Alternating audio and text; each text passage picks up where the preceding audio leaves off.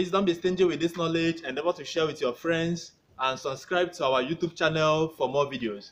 Now I'm going to be proceeding with more questions, calculations actually, as regards to velocity time graph in motion.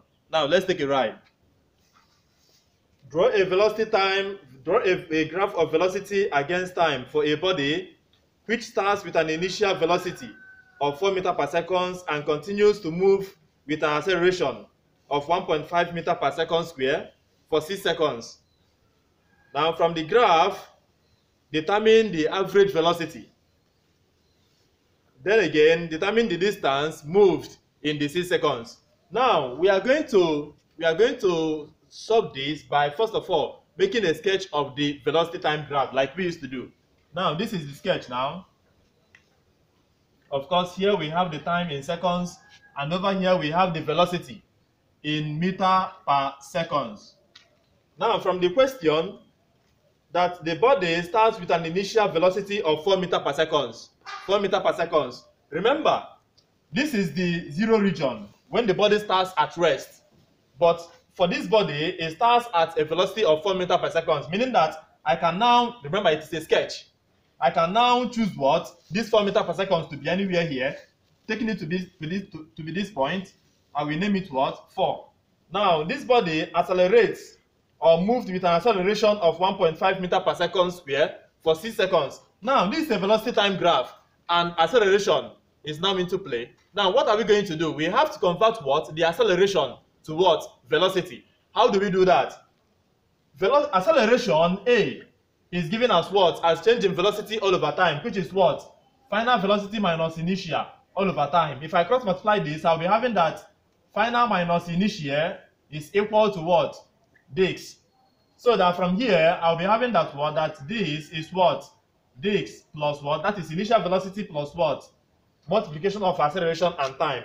Now, from the question, the final velocity, that's what we are solving for, which is V, will be equal to the initial velocity. The initial velocity is 4 from the question. Now we have 4 plus what? The acceleration is what? 1.5. 1.5 times what? The time, which is what? 6. So this will give us what? 4 plus what? 4 plus 1.5, let's go for this. Now 1.5 multiplied by 6 will be giving us what? 9. So this is what? 13 meters per what? Seconds. So that means that the body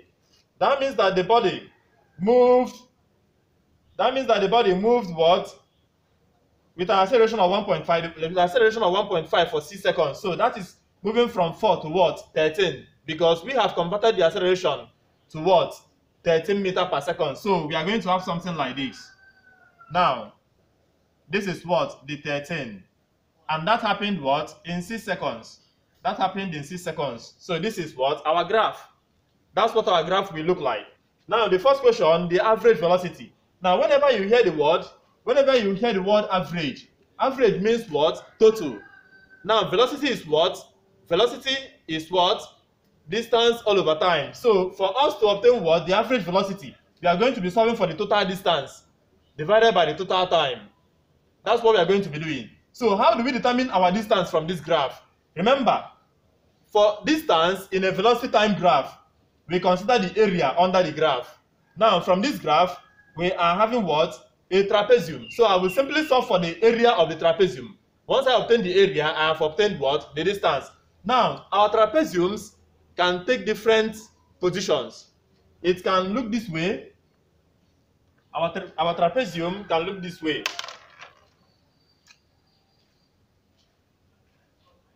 It can also look this way. So whichever form it takes or whichever position it takes, it is still what? A trapezium. Now, solving for the area of the trapezium. Solving for the area of the trapezium, we are going to be having what? 1 all over 2 in brackets. Remember the summation of the two opposite sides, which is what? From this point to this point, which will give us what? 4 plus from this point to this point, which is 13. From this point to this point is same as saying what? From this point to this point, which is what? 13. Then multiplied by the distance, which is from this point to this point, which will give us what? 6. Now, this is what? 1 all over 2 in brackets. This will give us what? 17. Then multiplied by what? The distance, which is what? This into this will give us 1, into this will give us 3. 3 times 17 will be giving us 3 into 7 will give us what? 21. 1. 3 into 1 will give us what? 3 plus what? 2. That will give us what? 51. So this is what? 51 meters. Now for our average velocity, that will be what? Total distance, which is what? Total distance all over what? Total time. Total distance now is what? 51. All over our total time. That happened in what? In 6 seconds. Total time is what? 6 seconds. So 51 divided all over 6 will be giving us 8.5. So this is what? 8.5 meter per what? Seconds. That is the average velocity. Average means total. Now average velocity is total distance all over total time, because velocity itself is distance all over time. Now the next question is asking for what? It's asking for the distance moved in 6 seconds. We have already obtained that, which is what? 51 meters. Distance moved in the 6 seconds is what? 51 meters. Thank you. I'll meet you again. Another question now, but this time around, this is a wire question. Please listen attentively. A body at rest is given an initial uniform acceleration of 6 meters per second square for 20 seconds, after which the acceleration is reduced to 4 meters per second square for the next 10 seconds. The body maintains the speed attained for 30 seconds. Draw the velocity time graph of the motion using the information given above. From the graph, calculate the I maximum speed attained during the motion. II, total distance traveled during the first 30 seconds. III, the average speed during the same time interval as in II above. Okay, now first of all, let's take a ride. We are going to start by what? Making a sketch of what? This graph. Now we are going to be having this. The time is in seconds and the velocity in meter per seconds. Now from the question,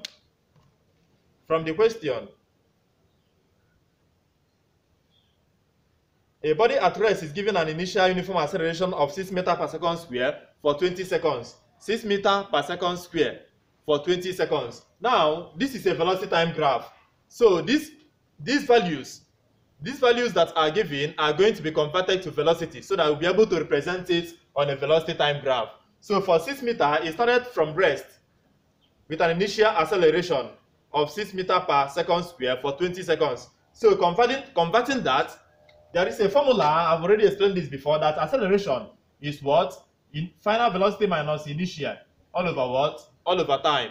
So from here, I'm going to be having that v, which is the final velocity, is equals to initial plus what? The multiplication between acceleration and what? Time. Now this body started from rest. The body started from rest. So when a body starts from rest, the initial velocity is what? 0. So this is going to be what? 0 plus what? The 6 meter, 0 plus the 6 meters per second square times what? The time for that, which is what? 20. So this will be giving us what? This will be giving us 120 meters per second. So it started from rest. And accelerates.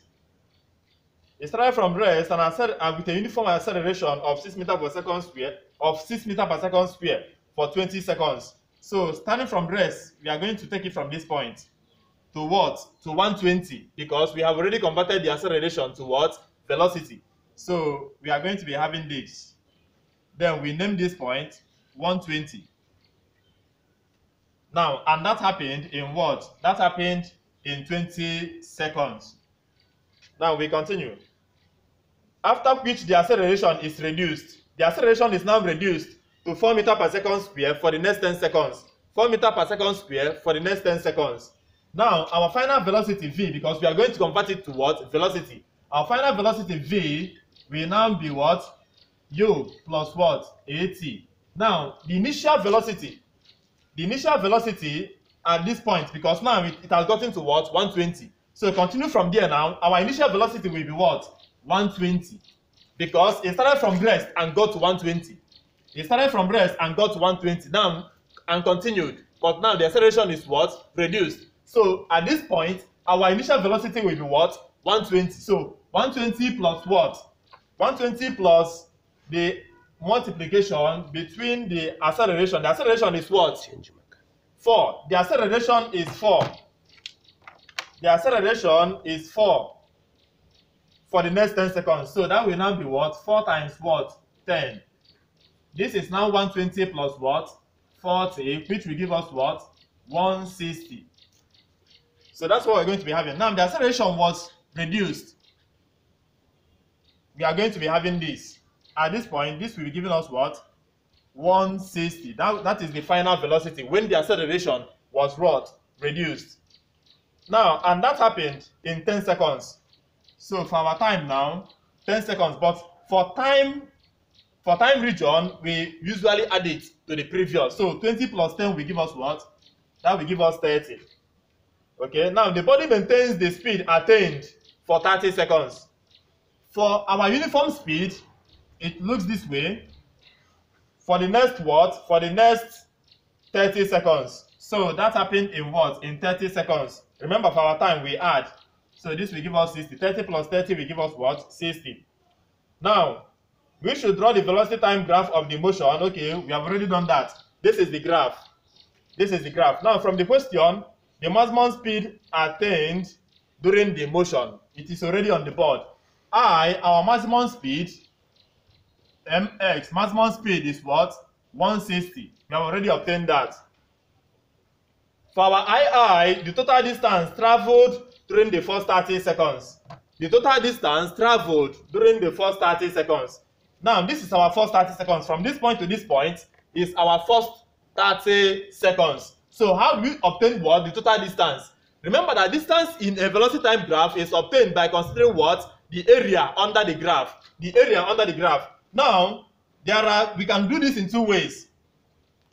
This is the figure that we are going to be considering, and from this figure we have what? Part of it is a right angle triangle, and the other is what? A trapezium. So we are going to be solving for the area of what? Area of the triangle, added to the area of the trapezium to obtain what? The total distance traveled for the first 30 seconds. Now let's go. For the distance now, I will solve for the area of the triangle plus what? Area of the trapezium. Now, area of the triangle is what? It has a general formula which is half base times what? The height, which will now be half times what? The base from this point to this point. From this point to this point is the base, which is what? 20. So that is half times 20 times what? The height. The height is from this point to this point, which is same as what? From this point to this point, which is what? 120. So 120 plus what? Area of a trapezium is given as what? As half, in bracket, the sum of the two opposite sides. This is the trapezium that we have now. That's the trapezium that we have now. So from this point to this point is 120 as well. One of the sides of the trapezium, which is what? 120 plus, from this point to this point, which is the corresponding opposite side, is 160. Then times what? The height. The height is from this point to this point. From this point to this point is the height, which we are going to obtain obtain by subtracting what? The two values. This minus this. 30 minus 20, which will give us 10. That is the height of the trapezium. So from this point into this will give us what? 1. Into this will give us 10. So 10 times this will give us what? 1200 plus what? This is half in bracket. 120 plus 160 will be giving us what? 180. Then times the height, which is what? 10. Sorry, this will be giving us 280 and not 180. 120 plus 160 will be giving us 280. So 2 into this will give us 1. Into this is what? 5. So this is now what? 1, 2 plus the multiplication. Plus the multiplication between what? 280 and what? 5, which will be giving us what? 1,400. So this is now what? 1, 2 plus 1, 4, which will be giving us what? 1, 6. which will be giving us 2.6 meters. So that is the total distance. That is the total distance traveled for the first 30 seconds. The summation of the area of what? Of the right angle triangle plus what? The trapezium. Now for III, we have the average speed. The average speed during the same time interval as in II above. The average speed for the same time interval as II above. So average speed, III now, average speed is what? Whenever you hear the word average, it means total.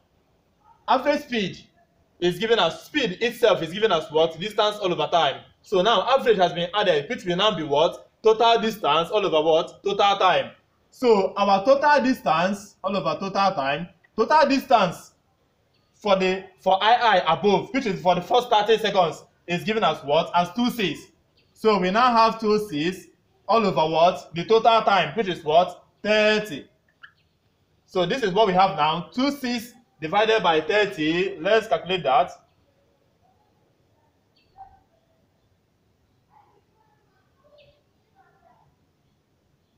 That will give us what? 86.67 meter per second. That is the average speed as in II, that is the average speed for the same time interval as the II above. I'll meet you again. Thank you.